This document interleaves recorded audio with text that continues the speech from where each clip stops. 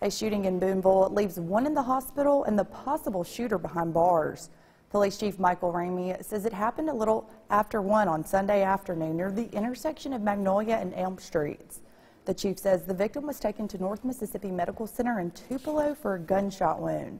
The person's condition is not known at this time. Ramey says they have a person in custody who they believe is the shooter. No names are being released and charges are expected to be filed on Monday. This investigation is still ongoing.